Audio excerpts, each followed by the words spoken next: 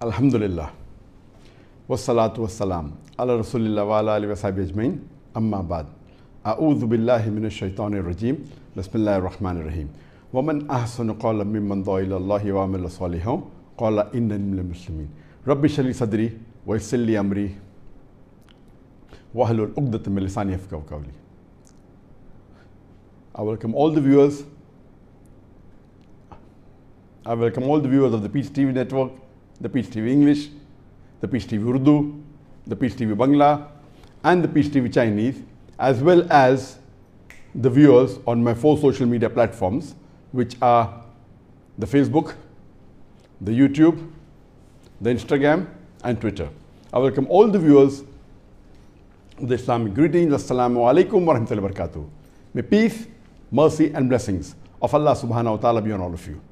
I welcome you to this program, Ask Dr. Zakir, Season 4, Session 3. I would like to inform you that for the next 7 to 8 sessions, Fariq inshallah will not be taking part because he has his exams, and his exams will be ending inshallah towards the end of the month of December.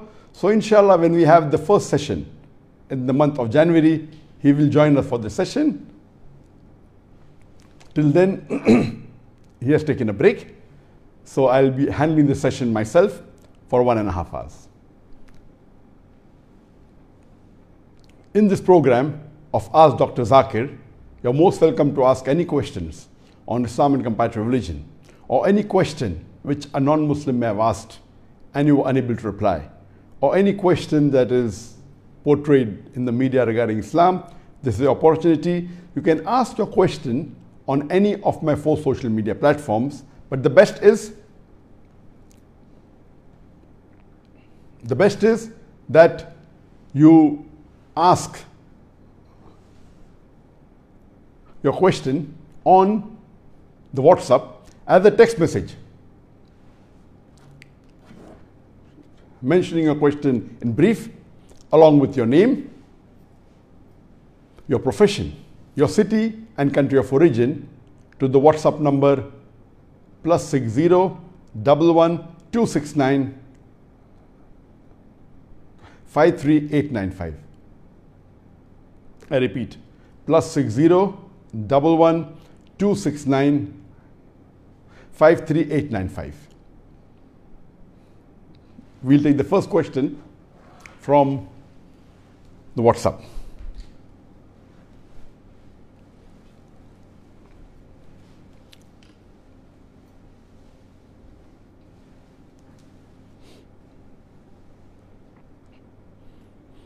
The first question is, Assalamu alaikum. I am Ali from Sri Lanka. I am a civil engineer currently in Qatar. Can we drink non-alcoholic beer?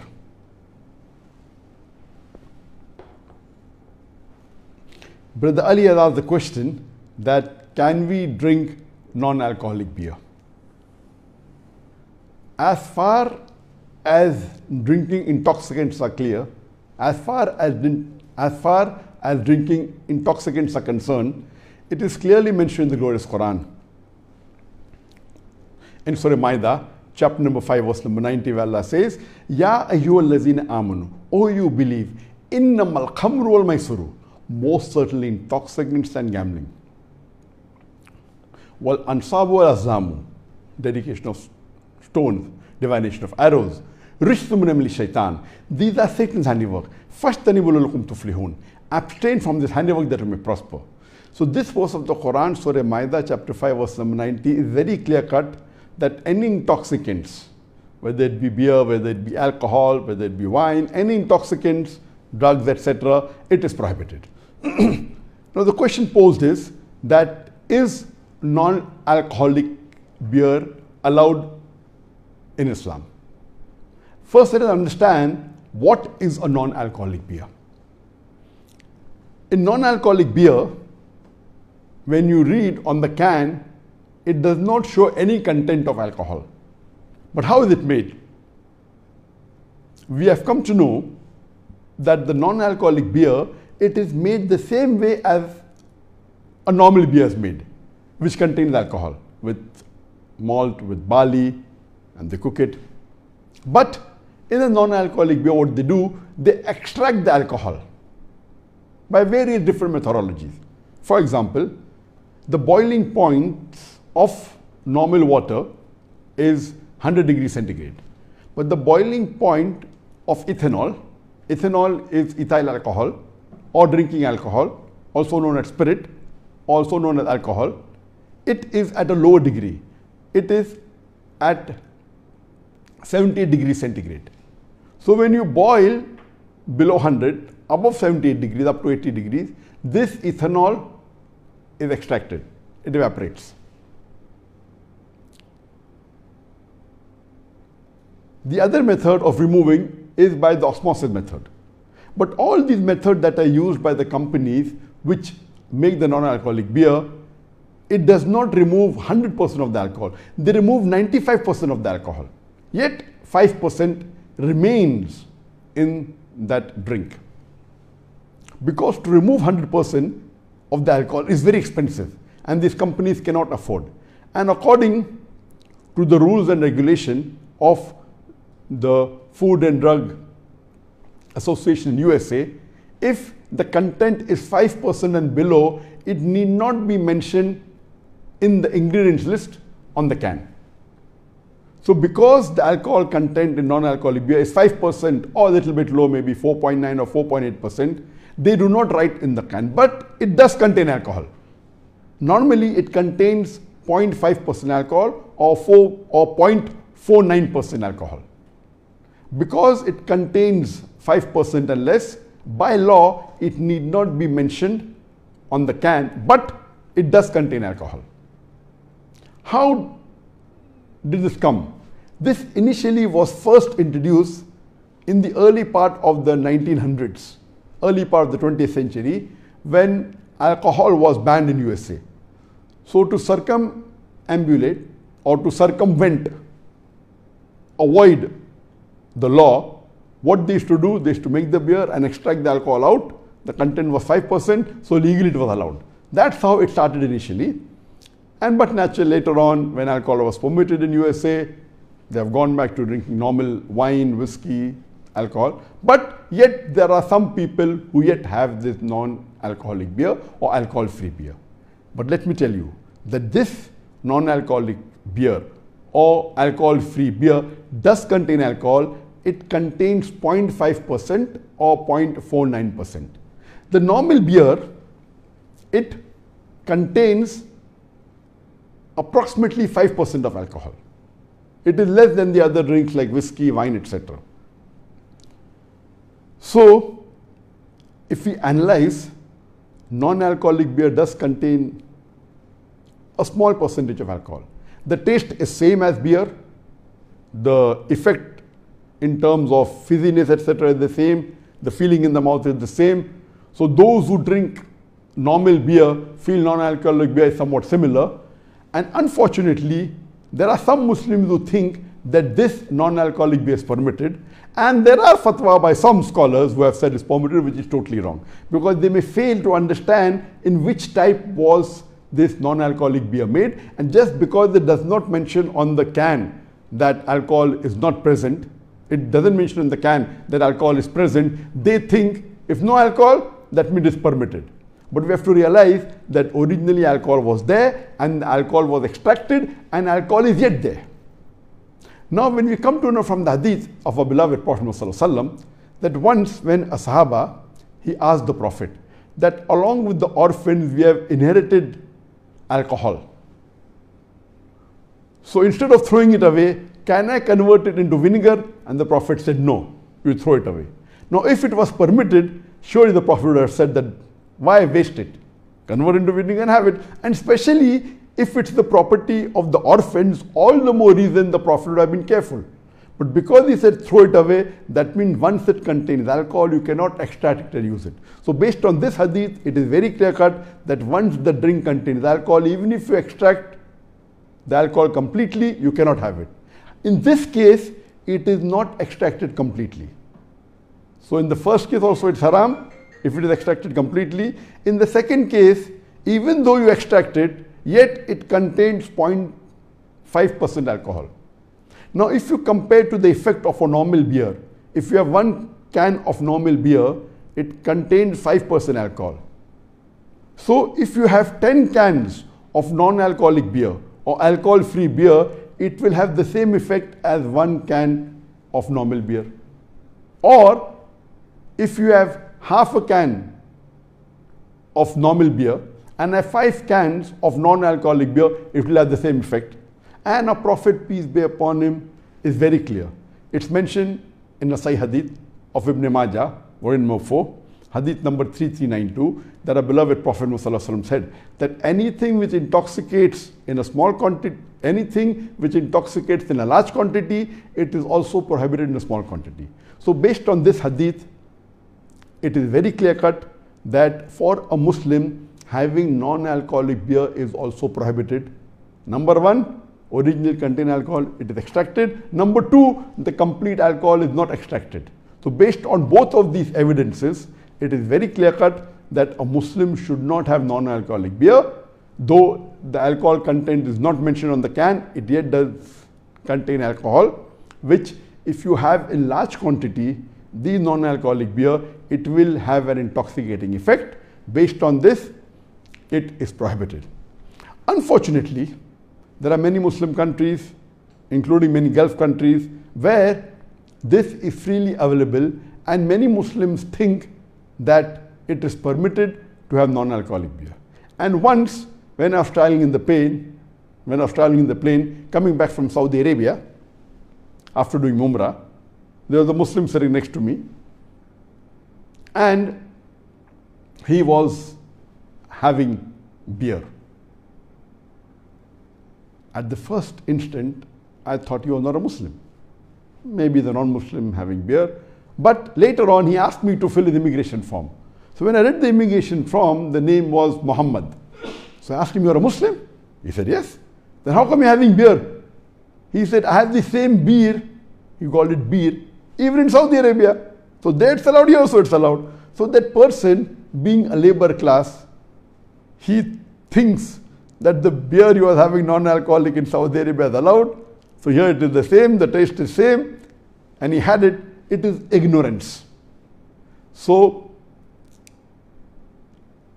I would say that non-alcoholic beer is haram, and I would really recommend that those which are Muslim majority countries where the haram products are not allowed, we should see to it that even this non-alcoholic beer is prohibited in these countries, because it is not permitted for a Muslim to have non-alcoholic beer or alcohol-free beer, because it does contain alcohol, and in large quantity it will intoxicate you. Hope that answers the question.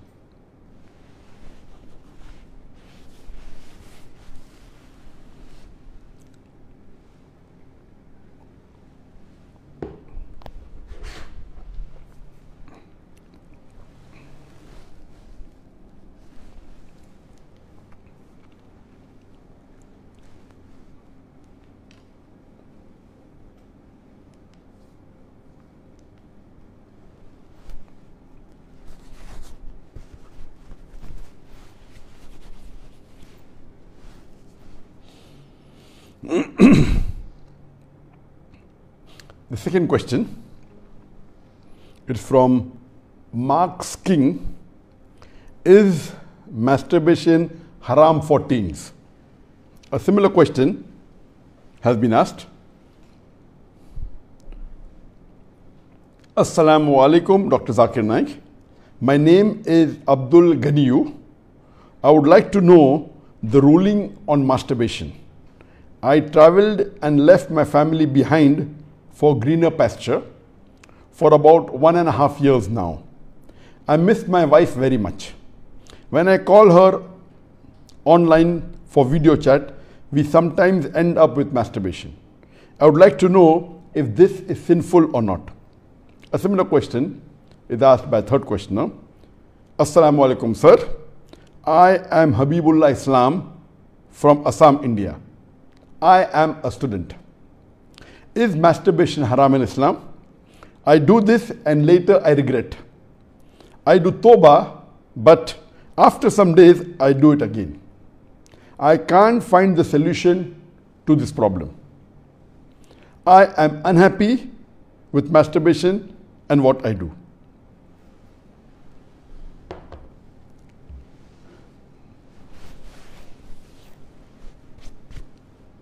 The question that is masturbation permitted in Islam is a very common question, and literally every session I have one or two people asking this question.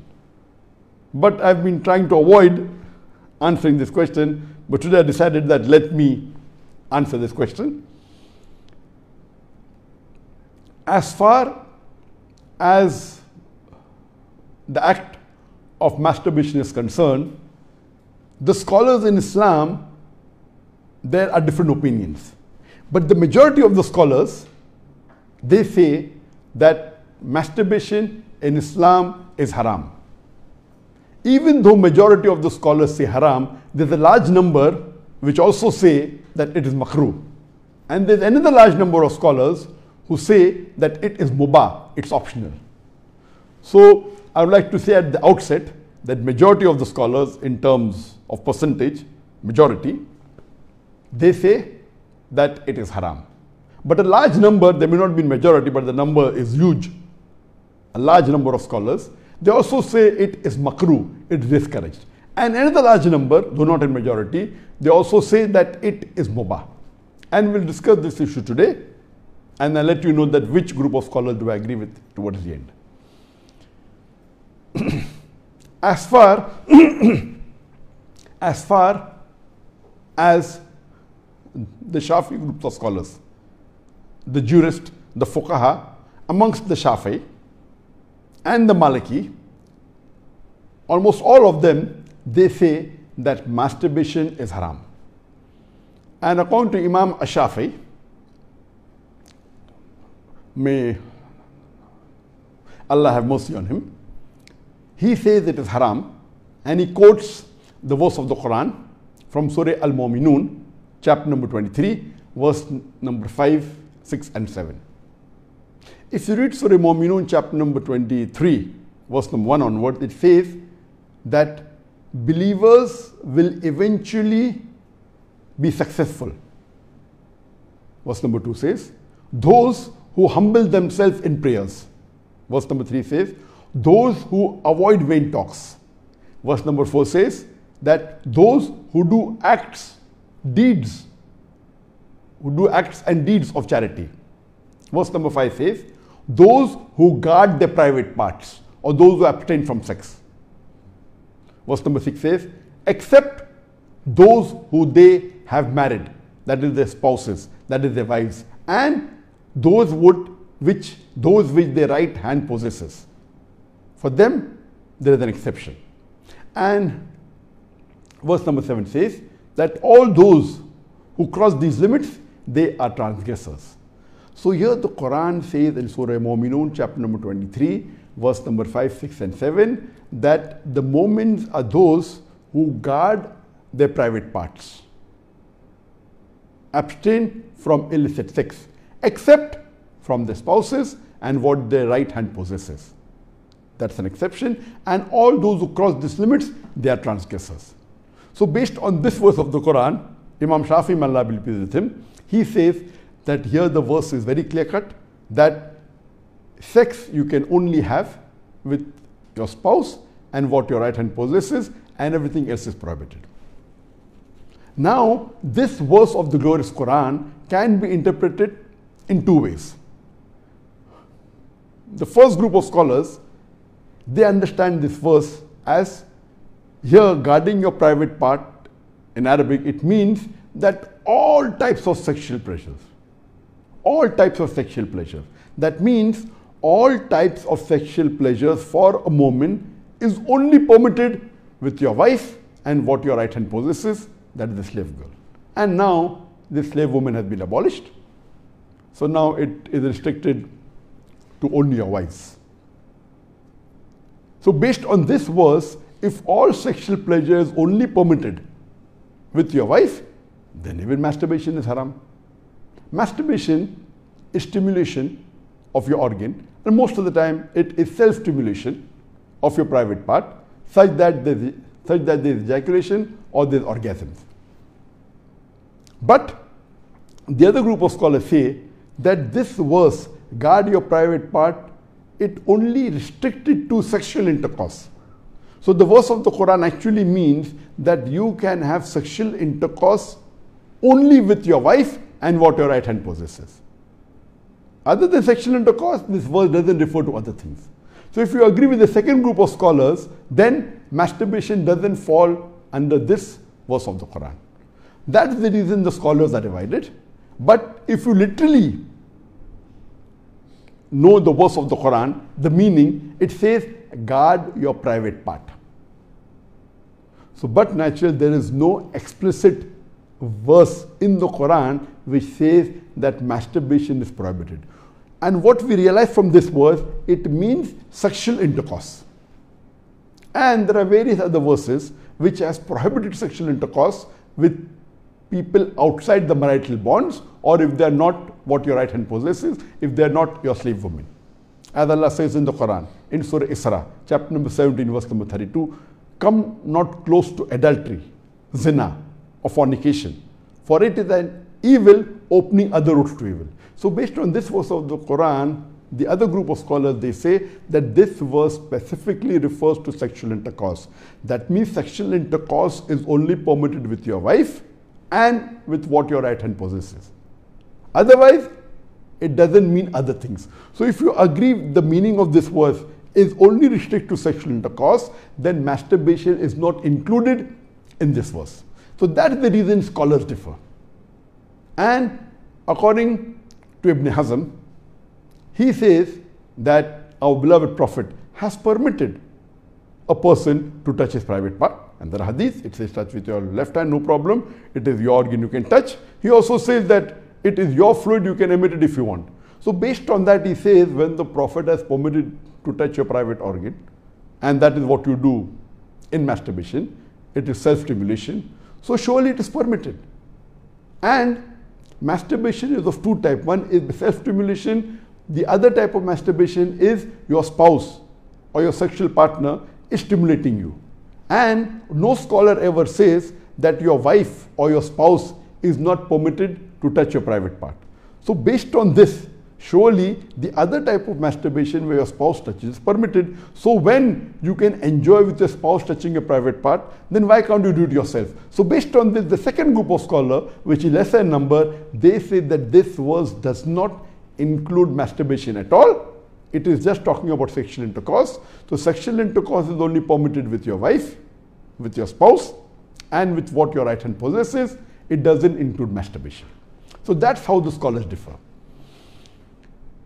There is another argument given by the first group of scholars who say that masturbation is prohibited, and they quote the verse, they quote the hadith of our beloved Prophet ﷺ, which is mentioned in Sahih Bukhari, volume number 7, hadith number 5066, in which our beloved Prophet ﷺ said that, O young people, whoever has the means to get married, they should get married. For it will help you to lower your gaze and guard your modesty, guard your private parts. And it continues, those who cannot marry, they should fast, for it will reduce your sexual desire. So here, the first group of scholars, they say, here the Prophet said, if you cannot marry, you should fast. The Prophet did not say masturbation. That's the reason masturbation is haram. Now this logic, to say that just because the Prophet did not say masturbate, doesn't make masturbation haram. Yes, what we have to understand from this hadith, that the young people should marry if they can. If they can marry, they should fast. That means fasting is mustahab. Nowhere does it mean that masturbation is haram, because it's not mentioned as haram. Suppose if I say that eat date, it's good for nourishment and for energy. And if the Prophet says eat date, that does not mean eating mango is haram. It means eating date is good, it's mustahab. The other fruits become mubah. So it is wrong to conclude from this hadith of Sahih Bukhari that masturbation is haram. It is wrong logic. Because for haram, there should be strong evidence from the Quran or from Sahih hadith. So based on this, the second group of scholars who say it is not haram, they say there is no text at all anywhere in the Quran. This is the only verse which the scholars quote of Surah Mu'minun, chapter number 23, verse number 5 to 7, which they say it doesn't include masturbation. There is no clear-cut evidence. It only speaks about sexual intercourse. And there is no Sahih hadith prohibiting masturbation. There are some daif and mawdu hadith which say masturbation is not prohibited, but that is not good enough for evidence. So we come to the second group of scholars and we'll discuss what they say. They believe that masturbation is makruh. Amongst them is Ibn Abbas, may Allah be pleased with him, who was the companion of the Prophet. There is a person who comes to him and says that I have been masturbating. He says that masturbation is better than fornication. Marriage is better than masturbation. That means the call, the verdict of Ibn Abbas, may Allah be pleased with him, who was a close companion of the Prophet Muhammad, according to him, marriage is better than masturbation, masturbation is better than fornication. Indirectly, it means that surely masturbation is permitted, but it is makruh. The best is marriage. If you cannot marriage, then masturbate, because it will prevent you from fornication. So based on this, the second group of scholars who say masturbation is permitted but comes in the makruh category is Imam Ahmad ibn Hanbal. He is of the opinion that masturbation should not be done, but if you're going to do fornication, then you can do masturbation, and he puts it in the makruh category. So the Hanbali school of thought, most of them, they say that masturbation comes under the makruh category. That means it's discouraged. And this is also said by Mujahid. He says that masturbation it should be avoided, but if it's done to prevent fornication or zina, it is permitted. This is the view even of Ibn Hazm, that Ibn Hazm says that masturbation is makruh, it's discouraged, but if you're going to involve in fornication, then better do masturbation. It is permitted in such cases. And he says that though masturbation is permitted, it is not amongst the deeds of the noble people. It's not the deeds of nobility. That was his saying, Ibn Hazm. That means the noble people normally don't do it, so it is discouraged. So that is the reason this group of scholars puts it in the makruh category. There are many other scholars in this category. Time will not permit to discuss that. The third group of scholars, they put in the mubah categories. The students of Ibn Abbas, some of the students, they understood that Ibn Abbas has put masturbation in the makruh category, and even they say it is makruh. But the other group of students of Ibn Abbas, may Allah be pleased with him, they said that it is mubah, permitted, without any condition. Amongst them, we have Jafar bin Zaid.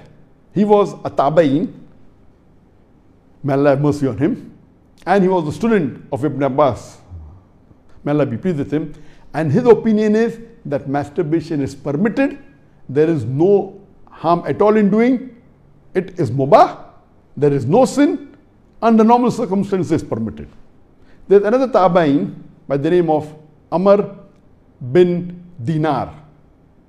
According to him also, masturbation is permitted. There is no restriction. It comes under the mubah category. If you want to do it, do it. If you don't want to do it, don't do it. It is in the mubah category. Even the famous scholar Ash-Shawkani, Imam Ash-Shawkani, he's very famous. Just 150, 200 years back he was there. And according to him also, masturbation is mubah. It is permitted. It is optional. If you want to do it, do it. There is no sin. If you don't do it also, there is no problem. It is under the mubah category. And even according to Mardawi, he says that according to him, masturbation is makruh, but depending upon the situation, if it causes you trouble, it becomes in the mubah category. And he also goes on to say that if you fear you will do fornication, masturbation becomes fard. That's his opinion. So here you have three groups of scholars. One group which is a majority saying it is haram, based on the verse of Surah Mu'minun, chapter number 23, verse number 5 and 7, 5 to 7. Whereas the second group of scholars say it is makruh, it is discouraged. And the third group say it is mubah, it is permissible, it depends upon you. According to me, I being a medical doctor, that in our medical college when I did my medicine, they used to say that when you ask a person, do you masturbate? 99% will say yes. And the remaining 1%, they are lying. Anyway, this is just a joke.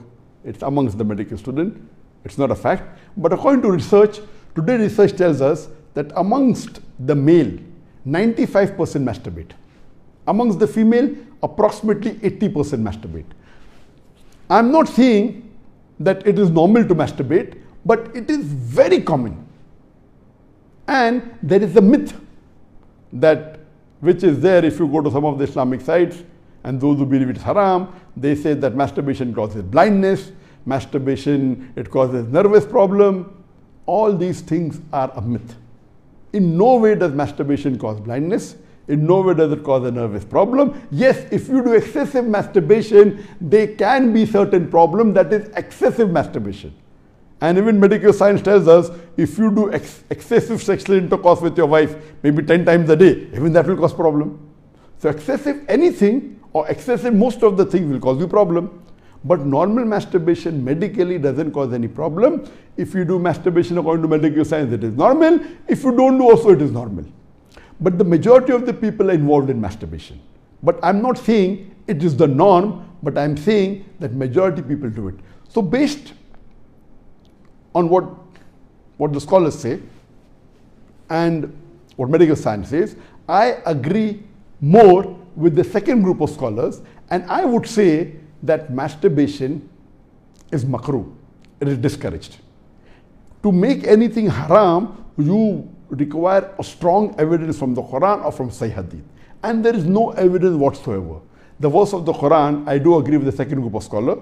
For example, Ahmad ibn Hanbal, may Allah be pleased with him, and the other group of scholars, Ibn Abbas, may Allah be pleased with him. I believe with Ibn Abbas' call that it is not haram. And this verse of Surah Mu'minun, chapter number 23, verse number 5 to 7, does not include masturbation. It's not prohibited. It is restricted to sexual intercourse. And I put it, because there's no evidence, it will either come in the mubah. I put in the makruh because I agree with the call of Ibn Hazm that it is not the act of nobility. It's not the norm, but because majority of human beings are involved in it and there is no evidence from the Quran and the Sunnah to prohibit it, I put in the makruh category. Everything the majority do is not correct. For example, today, according to research, 95% of the women in the Western country, before they pass the university, they're involved in zina. That does not make zina halal, not at all. The Quran is very clear cut in Surah Isra chapter 17 verse number 32 that zina is prohibited, it is haram. Majority do doesn't give it a sanction to make it halal, but if there is no text in the Quran or Sahih Hadith prohibiting it, it becomes mubah. I put it into the makruh category for various reasons. One of the reasons is it's not the act of the noble people. Number two, that excessive masturbation is haram. It can cause problems. It can cause health problems. It can cause problems in psychological. And most of the time, masturbation is associated with haram activities. Most of the time, masturbation is associated with pornography. Whether you're watching a blue film or a pornographic film, or you're watching obscene photographs, images. Here itself, if it's associated with haram activity, that again becomes haram. So if you associate masturbation with pornography or with obscene photographs, it is haram and that is prohibited and it leads to that high chances. That's the reason I would say that best is to avoid.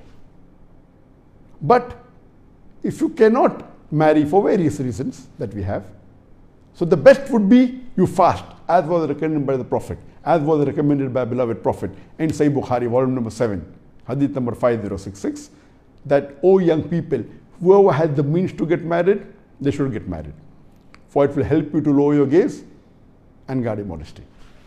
And if you cannot marry, then you fast, it will reduce sexual power. And this is scientifically proven that if you fast, it reduces your urge of your sexual desires. So the best is to fast. But it will not be possible to fast always. And depending upon the levels of sexual urge, that keeps on differing. So based on this, the mustahab is to fast. But if you cannot, or if that's not sufficient to suppress your desire, and if you have to masturbate, it is permitted. It is not a sin. There is no evidence anywhere in the Quran or Sahih Hadith which says that if you masturbate, you get a punishment. Here, the reason I'm saying this, that I being a medical doctor, I know that there are many Muslims, many of them, hundreds, who have come to me for consultation. And they believe, because of the views of most of the Muslims, they are good practicing Muslim, but they believe it is haram. So they come to me. And the similar what question was asked, that he's tensed, he's unhappy, and he has got mental stress.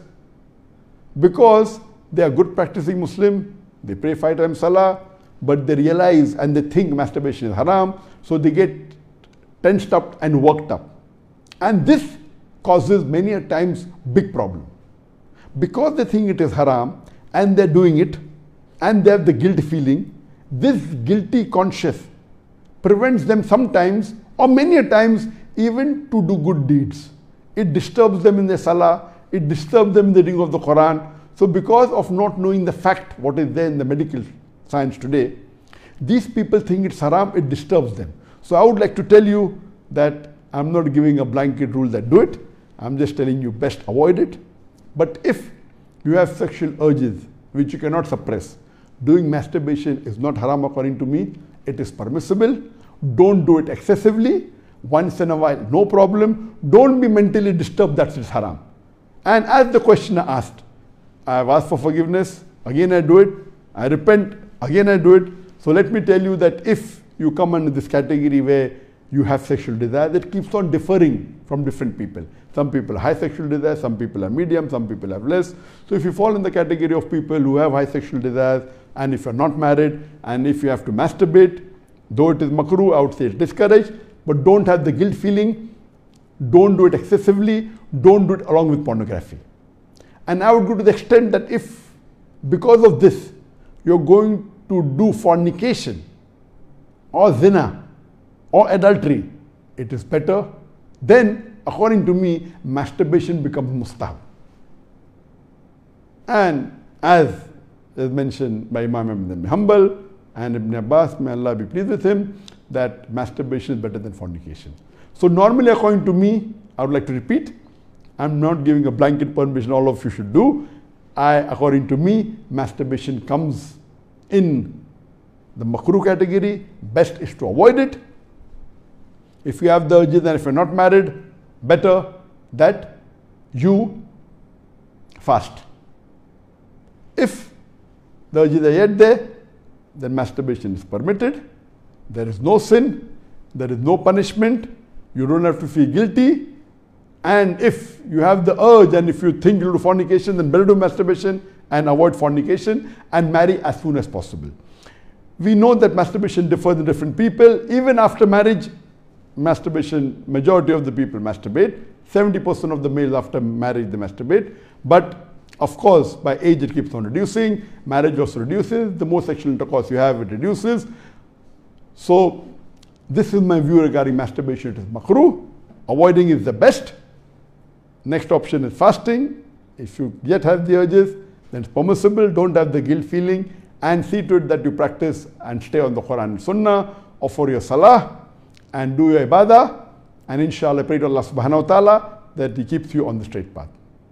Hope that answers the question.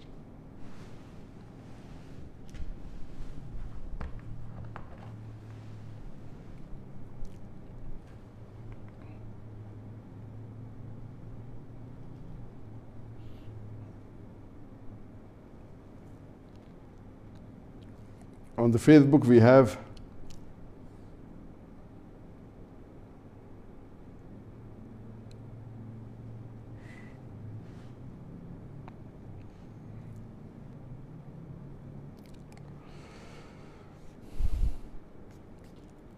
Masood Rana, Aditya Bagas, Muhammad Usman, Arif Sayyed, my M. Hamza Rajput, love you sir, Momin Hussain from Bangladesh, Zakirullah, Ahsan Tusar, Assalamu alaikum, wa alaikum salam, A. Majid S, salam from Pakistan, wa alaikum salam, Naik Azhar, Mizanur Rahman Sujon, salam from Bangladesh, wa alaikum salam, Epic Hunter Tanmoy, Al Nahiyan Sarkar, Tajuddin Laskar, Sushanta Biswas, Selina Khatun, love you sir, from Bangladesh, Muhammad Saddam Hussain, love you, I love you too, Amar English, Ishaq Suleiman Maigari, we miss you, Mujibur Rahman Shahjan, Mama Sasa from Indonesia, Assalamu alaikum, wa alaikum salam, Khaikum Khan, love you sir, I love you too, Abdul Alim Khan, love from India, I love you too, Muhammad Shabir, I really miss you sir, from India, Hafizur Rahman Runyal, Parvez Khan, Wosi. Many people are doing du'as and I do du'as for you too. We have on the YouTube Sajid Ahmad, Mujahid, Hamza Akram, Rosh Kutan, Munib Chicken, Munis Nabi, Phoenix Mafia, Sajid Ahmad, Mansur Ali Khan, Ibrahim Hamadi, John Peter, Umair Sheikh, Qasim Siddiqui, Sadika Tasneem, Anas Khalid, Assalamu alaikum, wa alaikum salam. All are the du'as. I do dua to you also.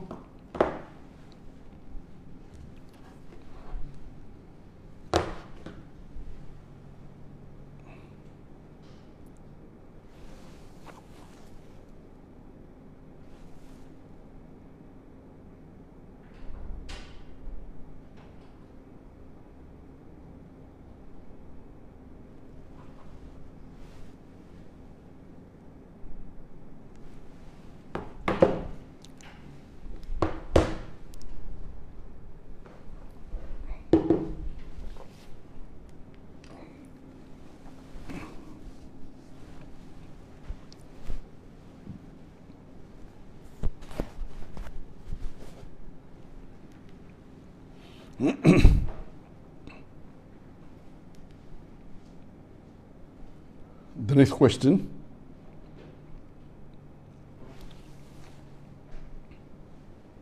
Assalamu alaikum, Zakir Naik. My name is Hussein Muhammad from Cameroon, Africa. Sir, I am suffering from urine inconsistency. It is very difficult for me to be changing my clothes every prayer, and every time I want to make wudu, it comes out. I am in a very difficult situation, sir. Please tell me what to do. A similar question. Assalamu alaikum. My name is Firoz Qazi. I am from Cape Town, South Africa. I have irritable bowel syndrome, IBS, and I keep on passing wind at irregular intervals. Many a times after I do wudu, I pass wind. Is my salah valid?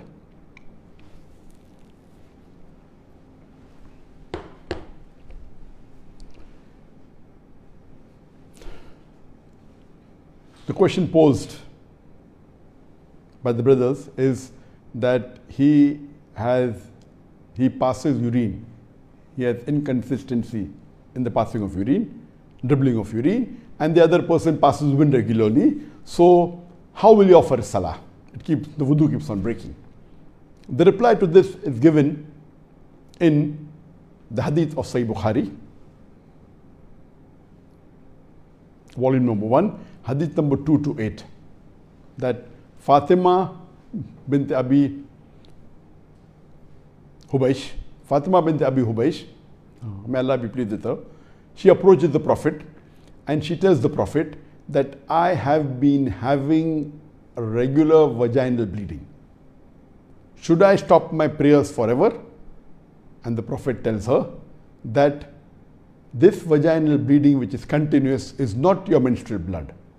Whenever you have your regular menstrual period, at that time you stop praying. The moment the menstrual period is over, you have a bath, you wash yourself, you do wudu, and you pray your salah. And when you offer the next salah, again you do a new wudu. This similar message is even given in the hadith of Sahih Muslim, volume number 1, hadith number 753.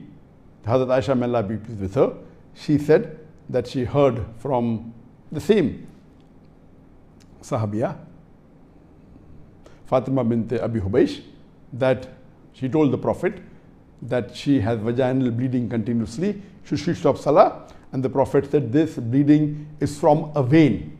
It is not your menstrual blood.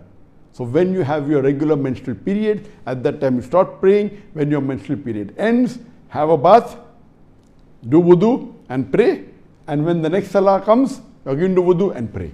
So based on this hadith, the scholars, they say that similar condition for inconsistency in urine, where there's dribbling of urine, where you keep on passing urine regular intervals, or if you're passing wind, or if you are emitting madi or prostatic fluid at regular intervals. All these cases, all this bleeding regularly from the nose, etc.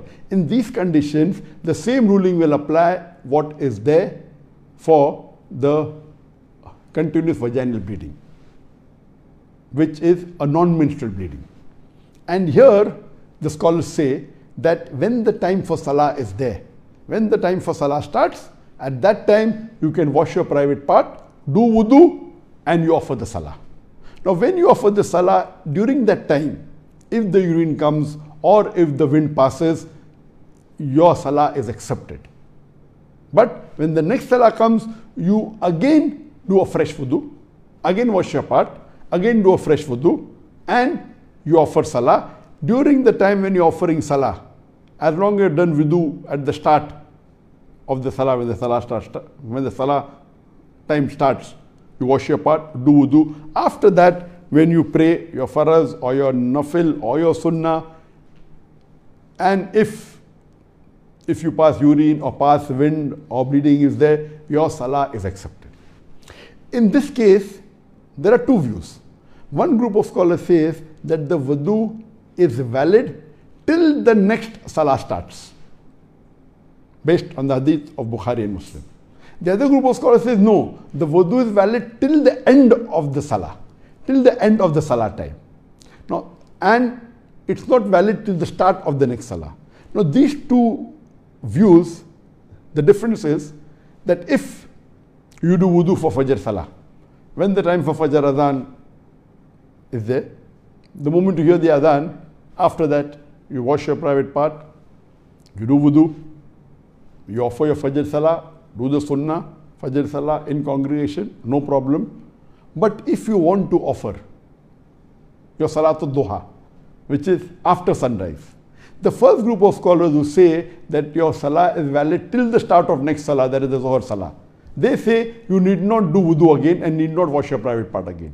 But the second group of scholars, which is more correct, they say that no, the time for Fajr is over, the sun has risen. If you want to offer Salatul Dua, make a fresh wudu, wash your private part, make a fresh wudu, and then your salah will be valid. I believe that it's better to be safe, and I believe in the second group of scholars that for every salah time, and since the Fajr salah is over, if you want to offer Salatul Duha, then you wash yourself again, do a fresh wudu, and then you do, that is the best. Similarly, if you, after Isha, you want to offer tahajjud, and while offering tahajjud, while offering qiyamul layl or tahajjud, it is past midnight. The salah time for Isha is up to midnight in nisful layl. So if you are continuing your salah after midnight, it is preferable and rather a requirement that you do new wudu, wash your private parts again, do wudu. That is the best, because the qiyamul layl or tahajjud after the nisful layl, the time for Isha is over, so the wudu is not valid. This is difference of opinion, and this is according to Ahmad ibn Hanbal, may Allah be pleased with him, that may Allah have mercy on him. This is the opinion. When this question was asked to Sheikh Muhammad ibn Salah al-Utaymin, Ibn Utaymin, he said that when a person asks that I keep on passing urine regularly and my wudu breaks, so how should I offer salah? So the reply he gave is that inconsistency of urine is of two types. One is it keeps on coming every few minutes. The moment it enters the urinary bladder, it comes out, or rather called a dribbling of urine. The other type of inconsistency is that when the bladder is full and you urinate, then their urine does not come out for maybe 15 minutes or 20 minutes. So if you fall in the second category type of people, where once you go to the toilet, once you empty your bladder, then at least for 15 minutes or 20 minutes, there is no urination, then it is preferable you empty your bladder and then offer salah. Or even if you have to wait for emptying your bladder, wait. Even if you miss your salah, no problem, it is better. Empty your bladder, then you wash yourself, do wudu and pray, that is the best. But if you fall in the first category of people, where the urine keeps on coming out every few minutes, or dribbling of urine is there, then in this case, the moment the time for salah starts, after you hear the adhan, you wash yourself, do your wudu, and keep a cloth close to your private part, so that while you're offering salah, the urine doesn't spill, it doesn't spoil your clothes, doesn't come out on the musalla. Keep a cloth and you offer salah. Even if the urine comes out in between, no problem. You can offer your nafil, you can offer your sunnah, you can offer your faraiz, you can join the jama'ah. It is accepted. This wudu is valid till the end of the prayer time. If you're offering fajr, then from the fajr adhan till the sun starts rising. Or if you're offering dhuhr, after the sun reaches its highest point, after a few minutes, till just before the adhan of asr. So for the full time it's valid. Your wudu is valid. When this question was asked to Sheikh bin Baz, may Allah have mercy on him, that it's difficult for me to keep on changing. It is a must to keep on changing clothes when you're offering salah after the urine comes out? It's difficult. So bin Baz, may Allah have mercy on him, he said that it is preferable that once you wash your part and once you do wudu, your clothes should be clean. And after that, if you offer salah, the clothes get dirty, wear clean clothes, wash yourself, wear clean clothes, it's the best. But if you cannot, it's not possible you can do it always, then even if you do with the dirty clothes, as long as you wash yourself, you do a fresh wudu and you pray, it's accepted. And there are many scholars, including Shaykh Ibn Taymiyyah, he says, may Allah have mercy on him, he says that if there are problems for a person to do wudu and wash very often, you can join your prayers. You can join your asr. You can join your Zohar and Asr together and pray any time from the start of Zohar Salah till the end of Asr Salah, both together. Or you can also join your Maghrib and Isha Salah together. If you have problems of doing wudu again or washing your clothes, it's difficult, joining the Salah is permitted in such cases. And so this ruling, based on the hadith of Bukhari and Muslim, for a lady who has vaginal bleeding. It is not the menstrual cycle. It is applicable for people who have inconsistency in urine, or dribbling of urine, or passing of wind, or continuous bleeding, all these cases. And I would like to say that if you have inconsistency of urine, that nowadays you have adult diapers. So my advice to you would be that after you wash your part, your private part, and when you do wudu, you can wear a male diaper, an adult diaper. The adult diaper is very convenient. It's the best. There are good quality which is expensive. You can't afford, you can buy the cheap quality. And even if you're praying 5 times a day, you may have to change the diaper 5 times. Or if you're offering Salatul Dua, then 6 times. If you're even offering Qiyamul Layl, maximum 7 times. So if you have 7 diapers, adult diapers, it solves the problem. It will be very clean. There's no soiling of urine. So now the facility is there. So best would be you wash yourself, wear and do wudu, wear a male diaper. It's very convenient. It is the best. If you can't afford even a cheap diaper and you're very poor, then you can keep a napkin or a cloth, and that will solve your problem. It will prevent soiling but may not be very convenient. In this way, inshallah, you can offer your 5 times salah, you can offer Salatul Duha, you can offer even your tahajjud or Qiyamul Layl, and surely all your salah, as long as you do a fresh wudu at the start of the time of salah, and you wash your part and do fresh wudu, it is valid till the end of the time of that salah. And your salah would be valid. Hope that answers the question.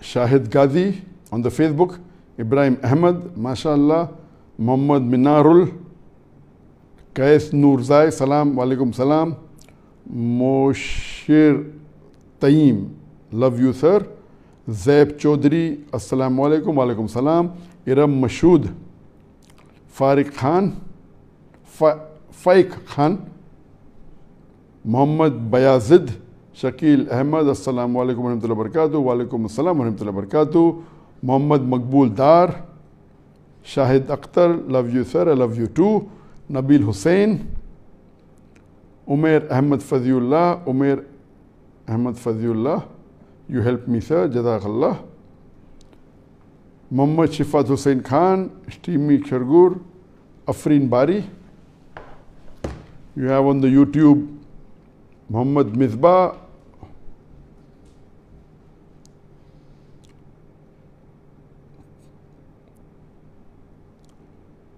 Muhammad Mustaq, Muhammad Sohail, Sirajuddin Ibrahim, Naima Khatun, Sheikh Naushad, Zigon Abdulaziz, the family, Nas Tabassum, Sirajuddin Ibrahim, Nafis,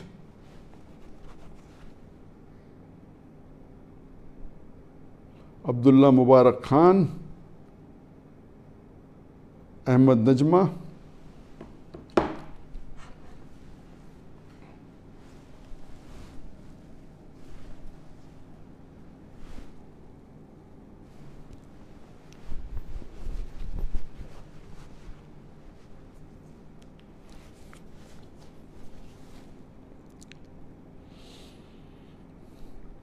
the next question.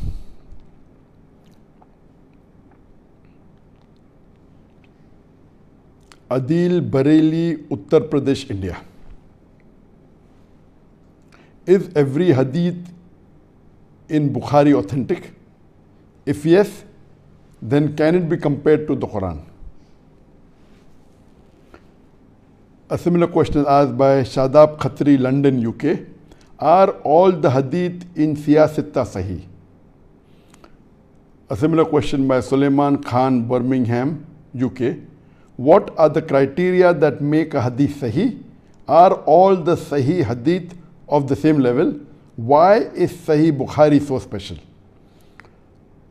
So the 3 questions I've clubbed together talking about Sahih Bukhari and the criteria that make hadith Sahih and what makes Bukhari special. Regarding the first question, that are all the hadith in Sahih Bukhari authentic and can it be compared to the Quran?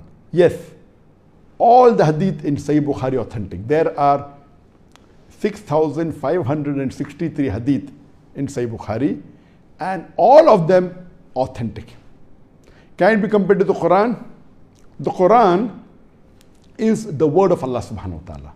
The Quran is verbatim the word of Allah subhanahu wa ta'ala, which was revealed to our beloved Prophet Muhammad sallallahu alaihi wasallam through Archangel Gabriel. Then the scribes, the Sahabas, they wrote down, and Prophet Muhammad sallallahu alaihi wasallam checked it up personally. He asked them to recite it. He checked it. If there was a mistake, he corrected it. And Prophet, peace be upon him, used to rehearse it with Archangel Gabriel every Ramadan. And the last Ramadan before he died, he rehearsed it twice. So that means the Quran is 100% the word of Allah subhanahu wa ta'ala. Verbatim. Revealed to Prophet Muhammad sallallahu alaihi wasallam. The Prophet dictated to the Sahaba, they wrote it down, he counter-checked it, he revised it with Archangel Gabriel. So Quran is verbatim, word to word, without a difference even of a letter. The word of Allah subhanahu wa ta'ala. As far as Sahih Bukhari is concerned, it is the most authentic book amongst all the books of hadith, the highest level. But the hadith are the sayings of the Prophet and his actions. Some hadith are verbatim words, but the others are meaning wise. They are not verbatim the word of the Prophet. And they were heard by the Sahabas memorized it, then the Tabain, Tabain, and the chain of narrators. So it is not of that. The Quran is the highest level, it is the verbatim word of God. The hadith are the sayings of the Prophet. If it's a Sahih hadith, we believe in it, we have to follow it. But natural Quran is number one. Then comes the Sahih hadith. In Sahih hadith, the highest is Sahih Bukhari. And it's an ijma amongst the Ahl Sunnah wal Jama'at scholars, among the Sunni scholars, that after the book of Allah, after the Quran, the next in authenticity, the next to be followed is Sahih Bukhari. There's no doubt about it. The second most important book of Islam, it is Sahih Bukhari. Coming to the second question, that are all the hadith in siyasat authentic? Siyasatta is actually a misnomer. Siyasatta means 6 sahih. It should be Kutubus Sitta. It is 6 books of hadith. So Kutubus Sitta is the right terminology for 6 books of hadith. Siyasatta is a misnomer. Siyasatta means 6 authentic books. The right terminology is Kutubus Sitta, 6 books of hadith. And this Kutubus Sitta are the Sahih Bukhari, Sahih Muslim, Sunan Abu Dawud, Sunan Tirmidhi, Sunan Nisai, and Ibn Majah. These 6 books, the scholars, they say that if you read these 6 books of hadith, you will come to know most of the rulings in Islam. But the hadith in all the 6 books are not 100% authentic. The only book in which all the hadith are authentic and Sahih is Sahih Bukhari number 1, then is Sahih Muslim. The remaining 4 books, Sunan Abu Dawud, Sunan Tirmidhi, Sunan Nisai, and Ibn Majah, in these 4 books, most of the hadiths are Sahih, but not all 100%. So these 6 books, the scholars say, if you read and you read the Quran, you will come to know most of the rulings in Islam, most of it. Not 100%, but most of it. There's a small group of scholars who say that instead of Ibn Majah, there should be Imam Muwatta Malik. So there's another small group of scholars who say the 6 books should contain, besides Bukhari, Muslim, Sahih Bukhari, Sahih Muslim, Sunan Abu Dawud, Sunan Nisai, Sunan Tirmidhi, it should contain Imam Muwatta Malik instead of Ibn Majah. That's a small group. But we agree that 6 books are there. If you want to join Imam Muwatta Malik, it becomes 7. But most of the scholars say that Ibn Majah is included in this. So all the hadith of these 6 books are authentic. Only the first 2, Sahih Muslim and Sahih Bukhari, all authentic. The remaining 4, majority authentic, but not all. There is a great scholar of the recent time, a muhaddis, that is Shaykh Nasruddin Albani. What he did, he has divided the last 4 books of Kutub al-Sitta into Sahih and Zaif. He wrote Silsila Sahih, and he differentiated the books of hadith, the last 4 books, Sunan Abu Dawud as Sahih Sunan Abu Dawud, Zaif Sunan Abu Dawud. Then he took the next book, Sunan Nisai, Sahih Sunan Nisai, Zaif Sunan Nisai. Then he took the next book, Sunan Tirmidhi, Sahih Sunan Tirmidhi, Zaif Sunan Tirmidhi. Then they took the last book, Ibn Majah, Sahih Ibn Majah, Zaif Ibn Majah. So the silsila is Sahih.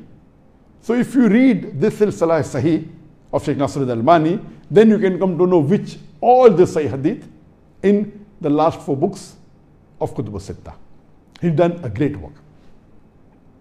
So this is how you can differentiate. Come to the third question, that what are the criteria for hadith to be Sahih, and what is so special about Sahih Bukhari, and what are the categorizations of hadith. As far as classification and categorization of hadith is concerned, it is called as Mustalah Hadith, that is the science of hadith.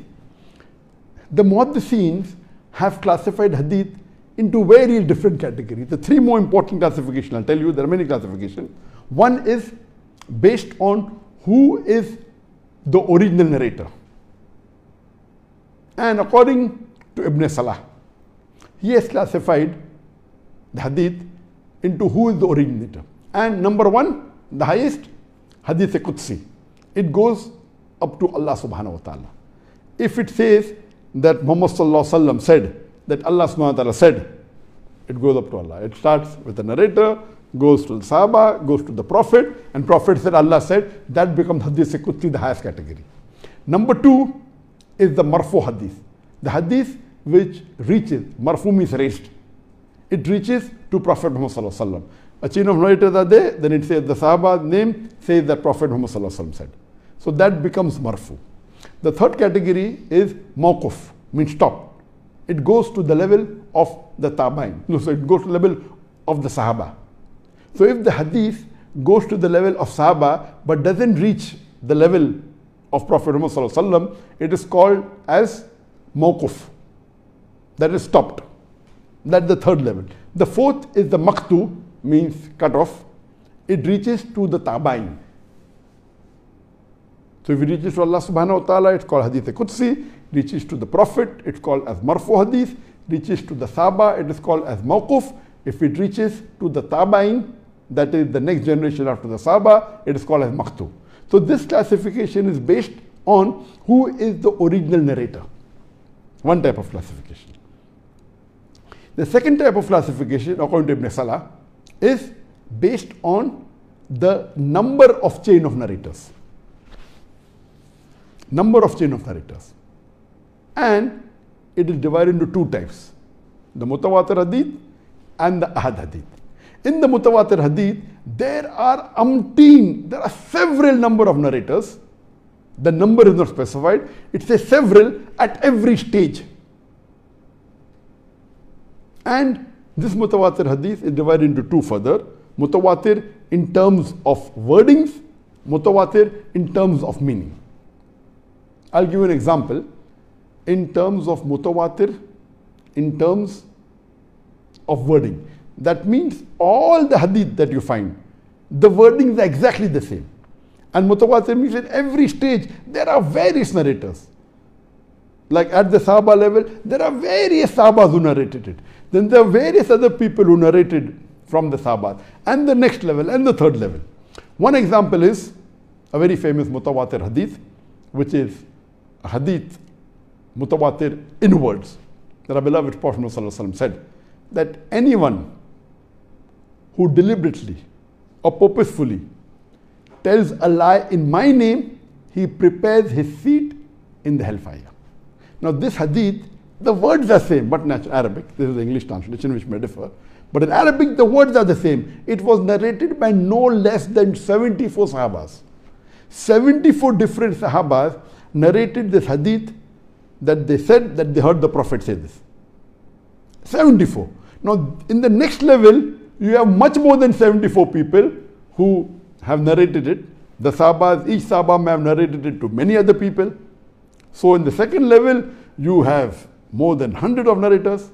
Then third level, you have another few hundred narrators. So, overall, there are hundreds of people who have narrated this hadith, and all those who have narrated, the words are exactly the same. So, the scholars of hadith, they say, it cannot be possible that hundreds of people are narrating exactly the same words. It has to be correct. There is no difference of opinion that these are verbatim the words of the beloved Prophet Muhammad. So many narrators at every level. That means minimum narrators of this hadith are 74. Next level there are more than 74. Third level more than that. So minimum. So if there are minimum several narrators at each level, then the hadith is called mutawatir. If the words are same, it's called mutawatir in words. Let's come to the second example. Mutawatir in meaning. The hadith of the Prophet ﷺ, when he said that for Fajr Salah there are 2 rakat, there are 4 rakat for the Zohar Salah, Asr Salah and Isha Salah, and for Maghrib Salah there are 3 rakat. There are various narrators at each level, umpteen number of narrators. Many Sahabas who narrated it, followed by other people. But the words kept on differing. But the meaning was the same. Though the words differed, the meaning was the same, that in Fajr there was 2 rakat, in Zohar, Asr and Isha there was, in Zohar, Asr and Isha there were 4 rakat to be prayed, and in Maghrib 3 rakat.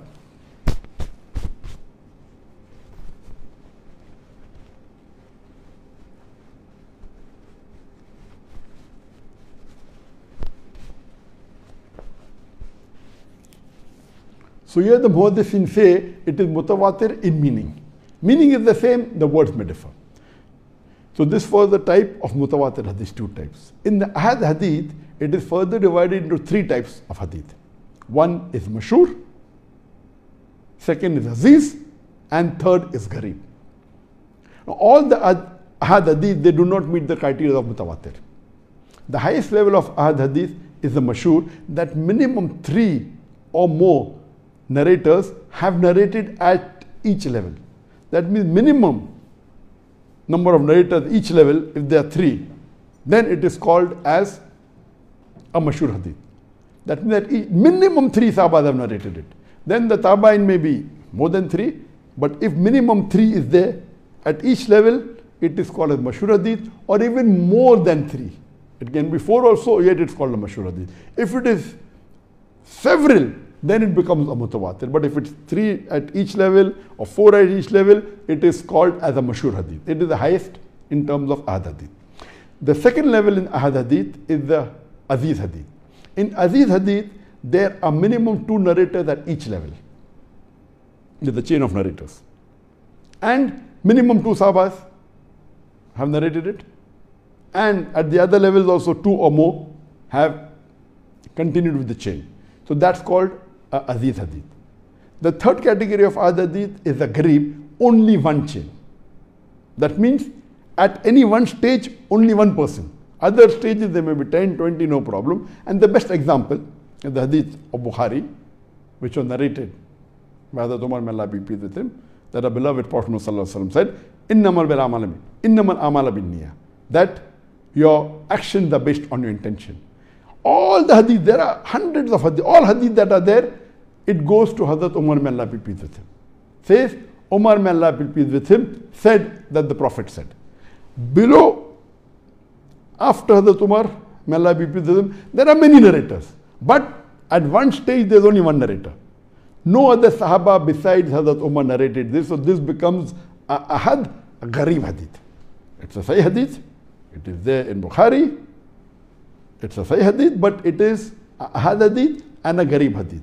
All the chains reach to Hazrat Umar, may Allah be pleased with him, there is no other Sahaba who narrated this. So this is called as Ahad and Garib Hadith.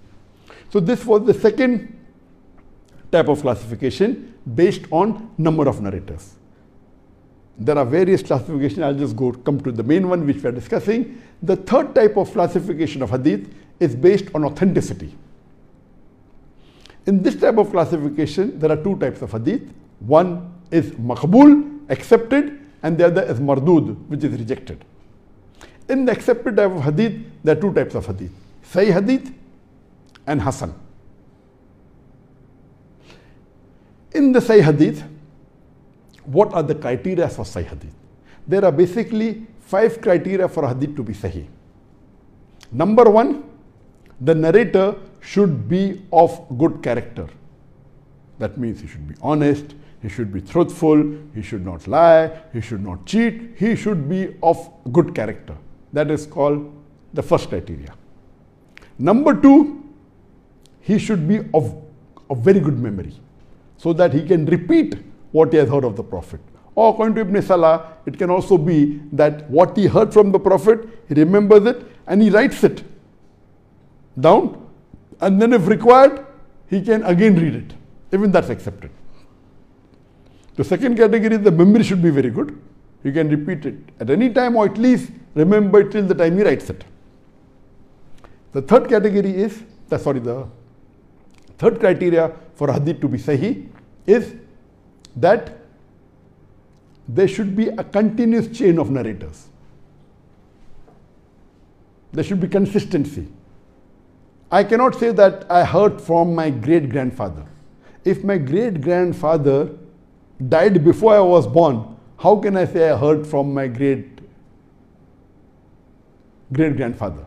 So there should be a continuous chain of narrators. All the narrators should be from one, they should have met each other and personally heard from them. The fourth criteria is that there should not be any flaw. I'll give you an example of a flaw, that two contemporary narrators who lived at the same time, if one chain of narrators says that narrator A heard from narrator B, and according to the Rijal, the history, we know that these two narrators, though they lived at the same time, but they never met. So how can narrator A hear the hadith from narrator B when they did not meet? So this is a flaw. So there should not be any flaw. And the fifth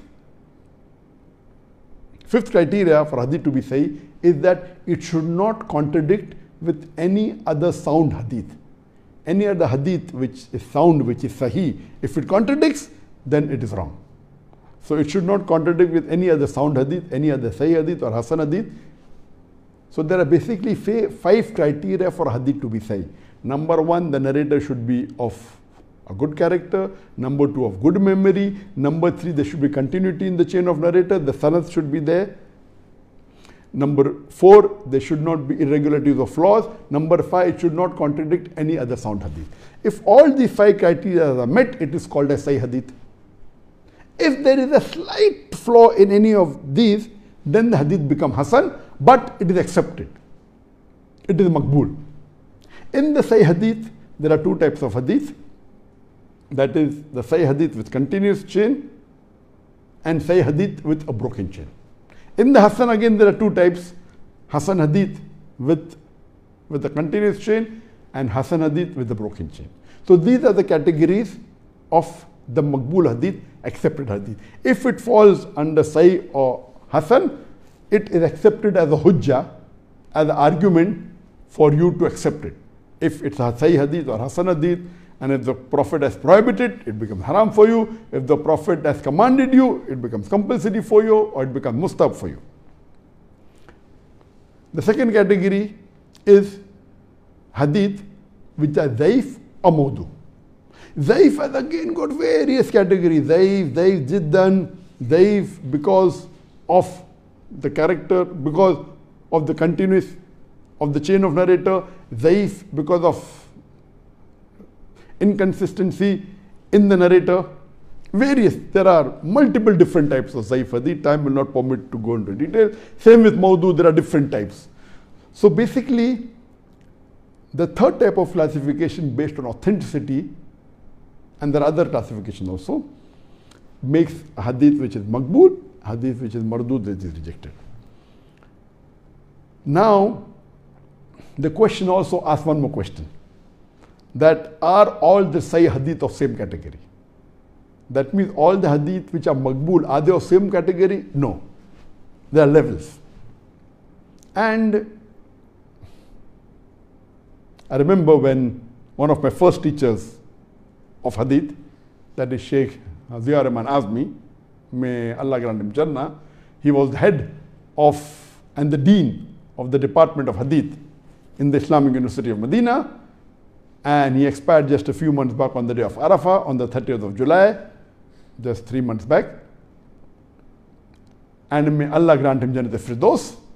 He was my first teacher in hadith, and he said that there are 10 categories, levels of maqbool hadith.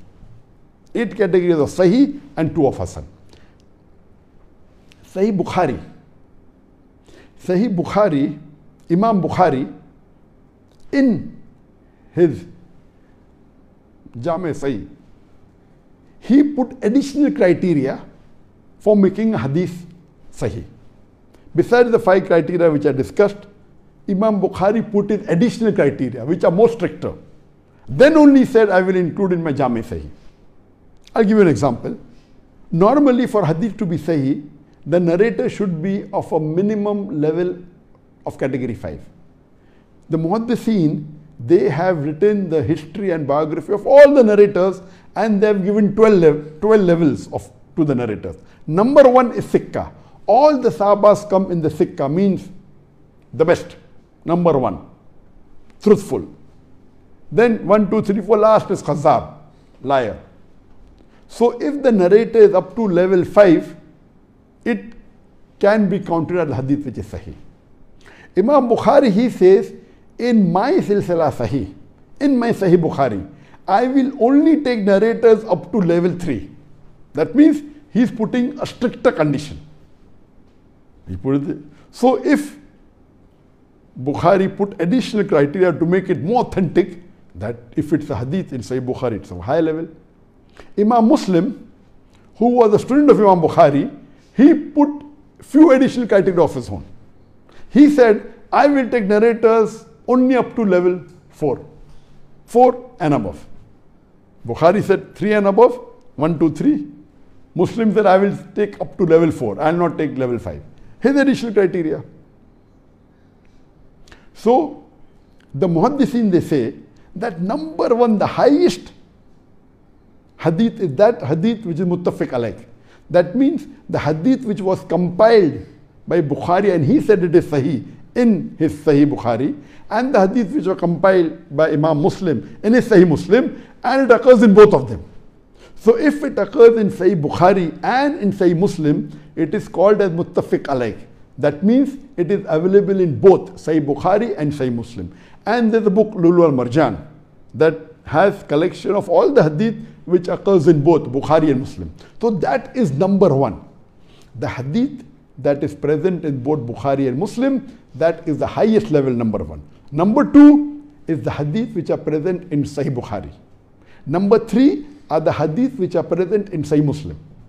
Number 4, the Muhaddithin, they say that Imam Bukhari was not able to analyze all the hadith. The Muhaddithin say that approximately today, there are approximately 1 million hadith.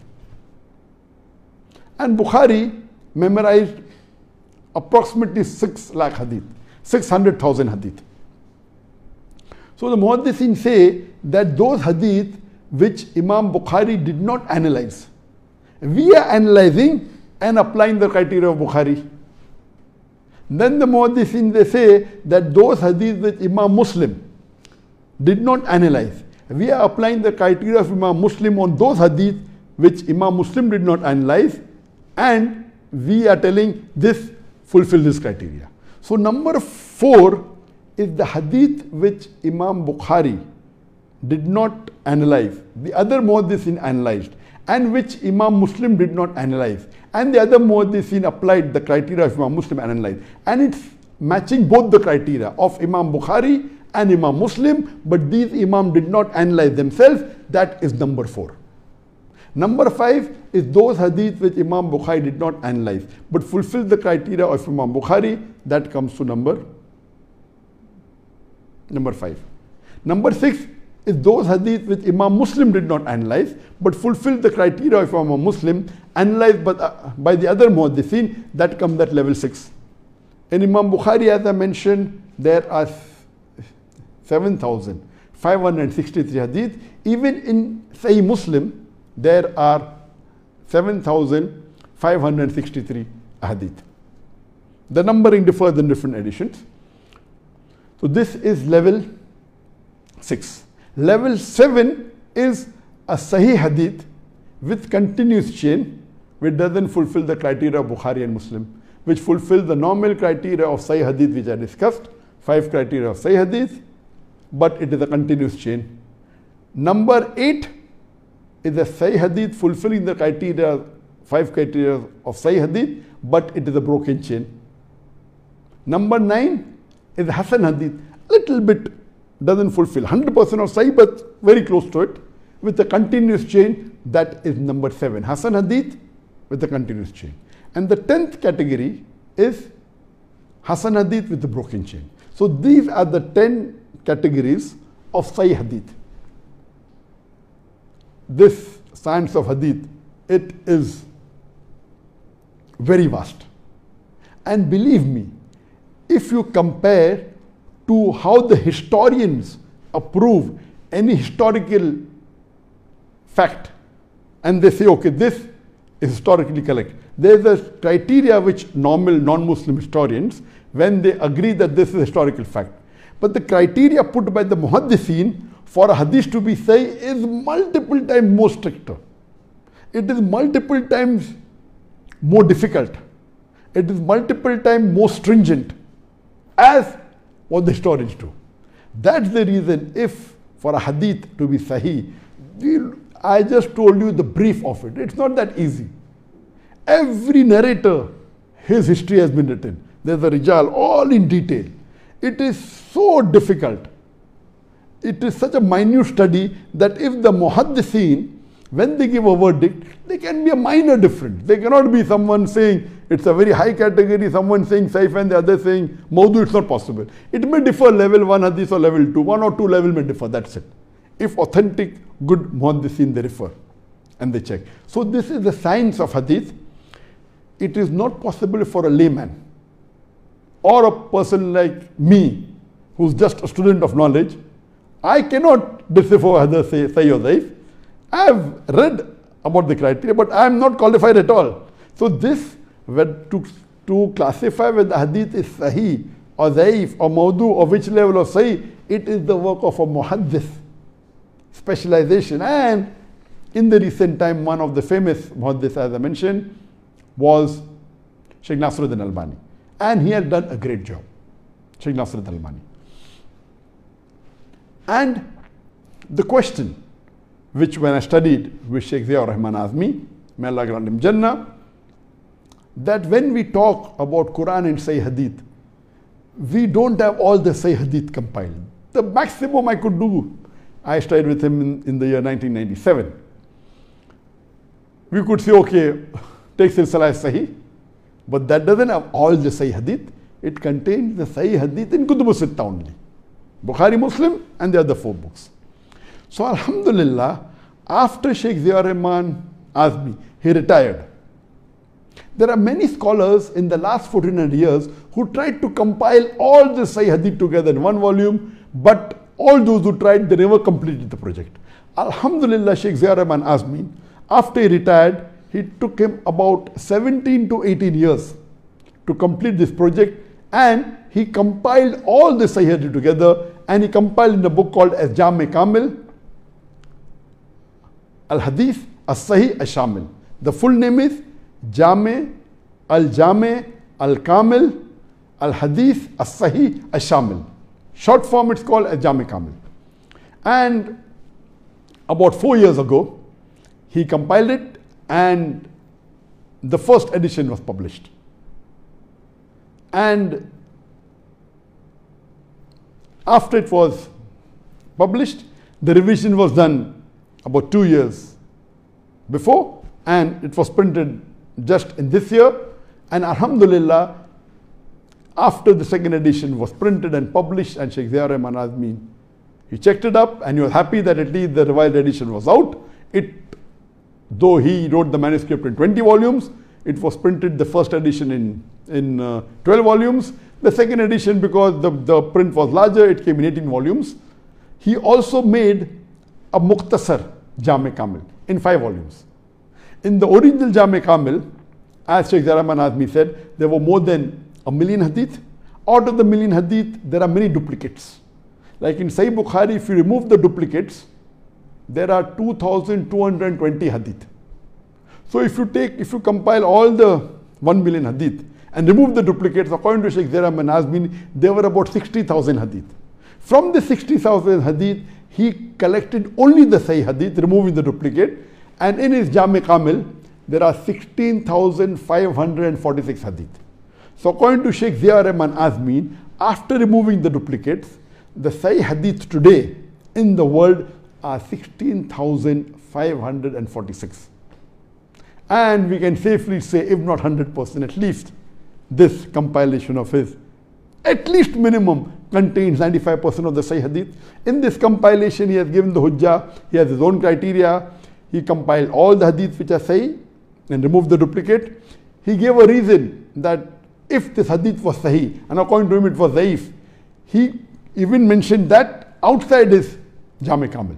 So there are additional 3,000 hadith which other scholars say it is Sahih, but he says it is Zaif, and he gives hujjah why it is Zaif, and he mentions it so that people don't think he has forgotten. Then he has even added in that 3,000 hadith the very common hadith, famous hadith, but they are Zaif. Famous hadith which are Maudu. For example, the very common and famous hadith that Ikhtilaf is Rahma, it's a Zaif hadith, it is a Maudu hadith.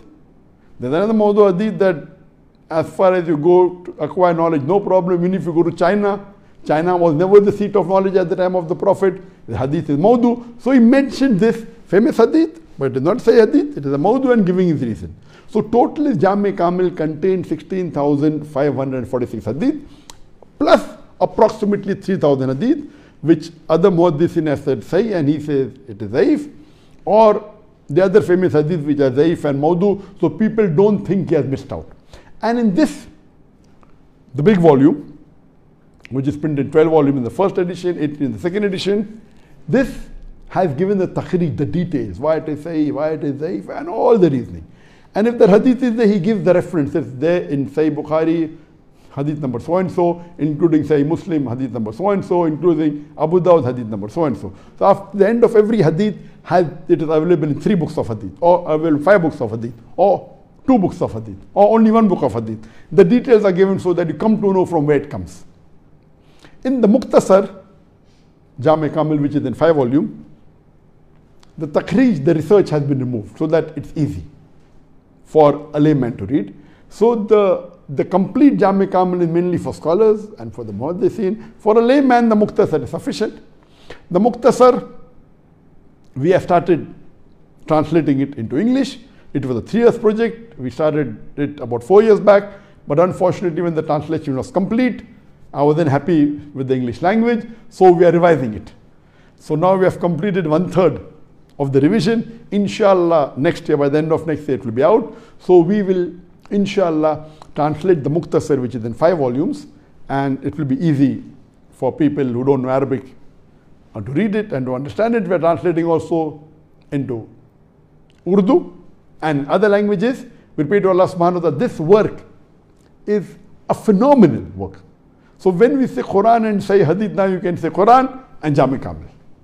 Jame Kamil contains all the Hadith of Bukhari, all the Hadith of Muslim, all the Sahih Hadith which is there in the Kutub al-Sitta, in Abu Dawud, in Sunan Nisai, in Sunan Tirmidhi, in Ibn Majah, Muwatta Malik.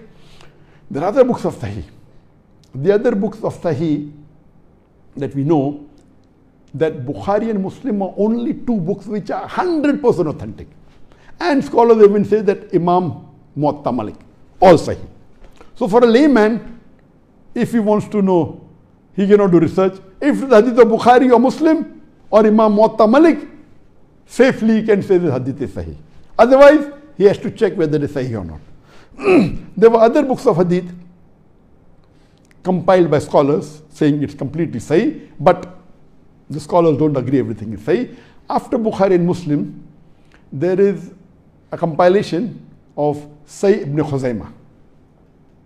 According to Suyuti, Sahih ibn Khuzaimah, after Bukhari Muslim, there are some hadiths which scholars say is not sahih, but it comes in the third level. The fourth is Sahih ibn Hibban. Then there is the fifth book is Mustadrak al-Hakim. He also claims everything is sahih, but the scholars differ and they say that everything is not sahih. So these three books compiled as everything is sahih is most of them, almost all are sahih, but not everything. In the other Kutub al-Sitta, the four books, when Imam Dawood, when he compiled, his main objective wasn't to compile only sahih hadith. His objective was to compile hadith which solves matter of salah or of wudu or of other aspects. Same with the other muhaddithin, Imam Nasai, Imam Tirmidhi or Imam Ibn Majah. Their purpose wasn't to compile sahih. Majority are sahih. So that's the reason they themselves mention in the collection that this hadith is sahih. They've done that. But for a layman, for him to know hadith is sahih, if it's a hadith of Bukhari or a Muslim, it is safe to call it sahih. Or if it's a hadith which is there in Imam Muwatta Malik, it is safe to be sahih. Any other hadith, he has to go and check up what have the muhaddithin said, and then he can decipher whether it is sahih or not. This was in brief what I've mentioned. It is just scratching the surface. It is just scratching the surface on the science of hadith. We have not, it's a huge science. Because of this, we know today, alhamdulillah, all the minute details of the last and final messenger, our beloved Prophet Muhammad. There is no human being on the face of the earth whose life has been preserved with so minute detail. It is all because of the hadith that we have, and when Allah says, when Allah says in the Quran, in Surah Hijr, chapter number 15, verse number 9, that we have revealed the Quran and we shall guide from corruption. The word here used is zikr. It surely means the Quran, and many of the muhaddiths and scholars says it also includes the Sahih Hadith. That Allah subhanahu wa ta'ala has revealed the Quran, we give it the zikr, and also the Sahih Hadith, and He will see to it that He protects it. This was in short about Sahih Hadith and Sahih Bukhari. Now we've run out of time, so we end the session here, and inshallah we will meet again next Saturday at the same time, and for the next 6th or 7th session I'll be handling alone. My son will inshallah join, Fariq would join in the first session in January after his exam. He is appearing for his final exam for his Bachelor in Sharia in Jamiat al-Imam in Riyadh.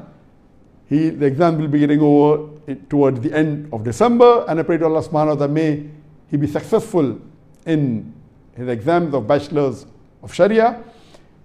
Inshallah, till we meet next, at the same time, next Saturday at 11:30 time of Malaysia, 6:30 Makkah time, 3:30 GMT for the program Ask Dr. Zakir. Assalamu alaikum wa rahmatullahi wa barakatuh. Wa akhiru da'wan alhamdulillahi rabbil alamin.